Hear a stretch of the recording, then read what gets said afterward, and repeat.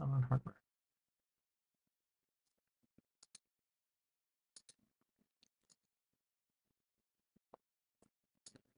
Okay, some highlights from this week's newsletter.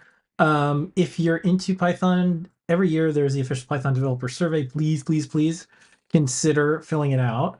It helps them figure out what things the Python Foundation and the folks that are driving all the interesting things in Python do. Well, JetBrains, they have the like, most popular editor Yeah. IDE for Python. So these are, if you're using Python daily and there's like stuff you want Python to focus on, this is your chance to be Yeah, heard. including things that are helpful for CircuitPython, because it's all part of a core. There's Python, Yes. and then there is MicroPython, and there's CircuitPython. It is all a big family. So if there's something Python, we'll probably have it in CircuitPython at some point. You can check out the rest of the projects. This week we're going to do a couple things. We're going to talk about something from Playground, and we're also going to play a video. This is the Making Music with CircuitPython and Raspberry Pi. We try to highlight some of the things from the community. This is a really well put together, so we're going to play well put together video, so we're going to play this. It's from Pensacola Maker Faire. You can see It's cool. Like Todd Bot, JP. yeah, if Guys you're have looking to decent do stuff. anything with music, you can check out this really neat Pico Sandbox demo and more. So do check out all the projects.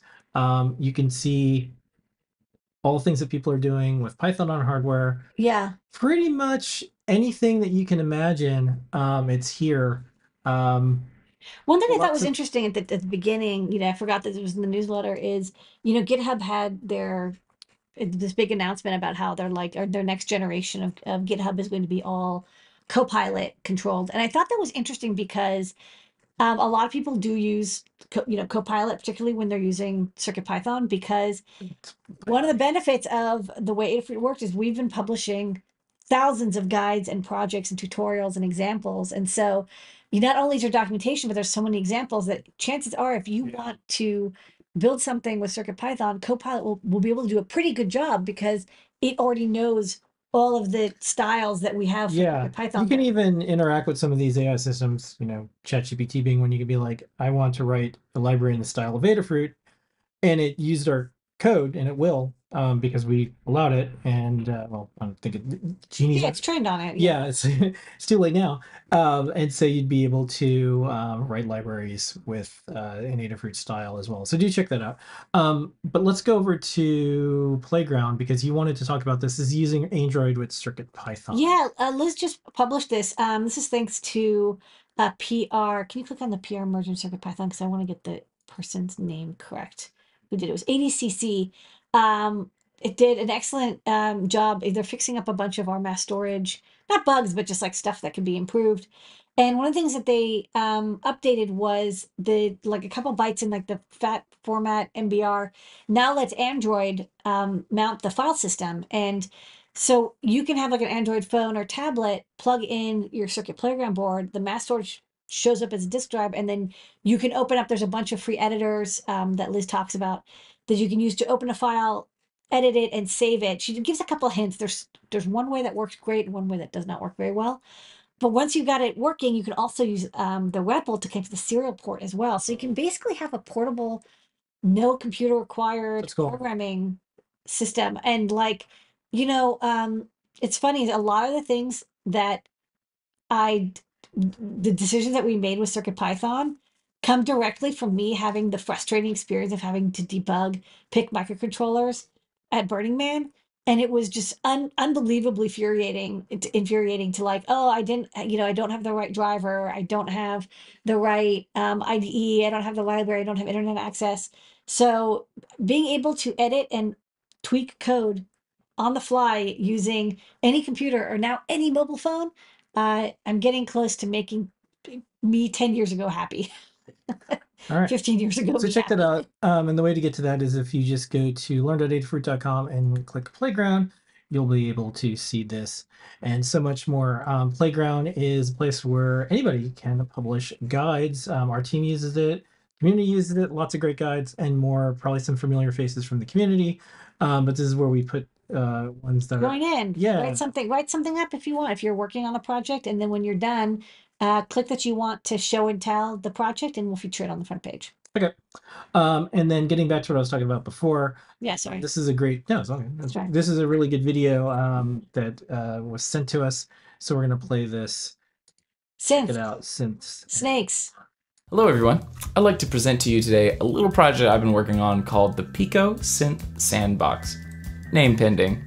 After playing around with the new audio synthesis library, Synth.io for CircuitPython, which came out earlier this year, I became very aware of both the power and limitations of this awesome new tool. In order to add nearly all the functionality that you need and make the process of programming your own musical device extremely simple, I decided to create a new piece of hardware using the Raspberry Pi Pico and team it up with a fully featured new CircuitPython library to get you off the ground running. The Pico Synth Sandbox comes with nearly everything you need to make a variety of synthesizer projects. First and foremost, we have the star of the show, the Raspberry Pi Pico, which holds 256 kilobytes of RAM and 1 whopping megabyte of onboard flash memory to store your code. Next, a 12-key capacitive touch keyboard with full polyphony, but sadly no velocity or aftertouch. Then you have the choice between I2S or PWM audio output, depending on your preference and budget. One of my favorite features is a teeny tiny PDM omnidirectional microphone for you to record your own samples. And up front and center, we have a 16:2 character LCD display with a rotary encoder to handle any menu diving you might need for your project. An absolute must-have for any musical device is hardware MIDI input and output. In this case, we're using 3.5mm jacks to send these digital signals. To hear your sound creations, we have a volume knob with both 3.5mm line level and onboard speaker output. Last but not least, we also have a LiPo battery to power it all.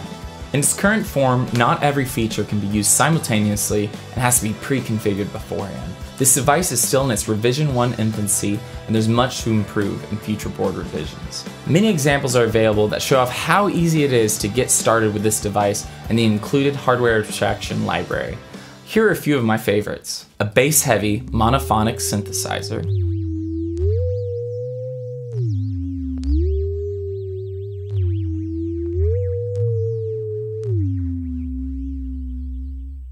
a complex filtered polyphonic synthesizer,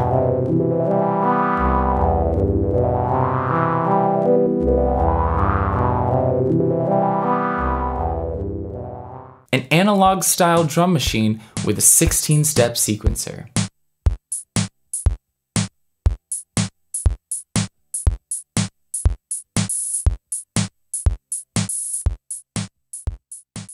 and a fun sampler using recorded audio from the included microphone. Hey!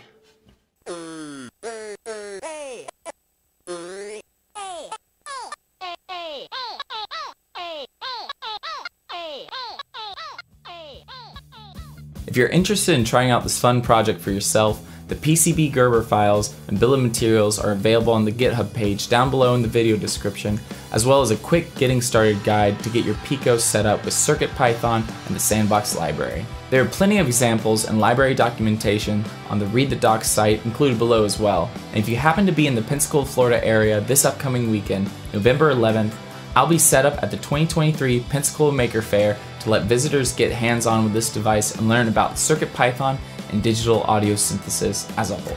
Thank you all for letting me share what I've been working on lately. I hope you have a wonderful day.